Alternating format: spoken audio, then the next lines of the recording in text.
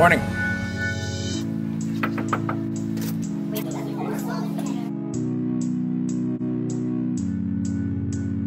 The word of the day is desiderata, plural noun, things wanted or needed.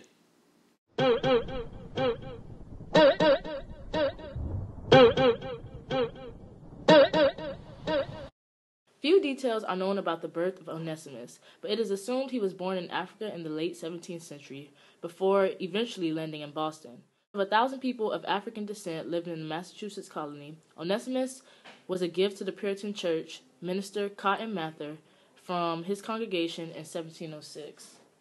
I fly in my cocky fresh. I'm so reckless. The iconic cartoon character Betty Boop was inspired by a black jazz singer in Harlem. Introduced by cartoonist Max Fleischer in 1930, the caricature of the Jazz Age was the first and most famous female Adonis in animation. Betty Boop is known for her revealing dress, curvaceous figure, and signature vocals. While there has been controversy over the years, the inspiration has been traced back to Esther Jones.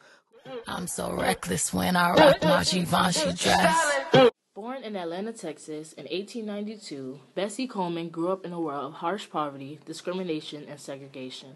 She moved to Chicago at 23 to seek her fortune, but found little opportunity there as well. Wild tales of flying exploits from returning World War I soldiers first inspired her to explore aviation, but she faced a double stigma in that dream, being both African American and a woman. Bama.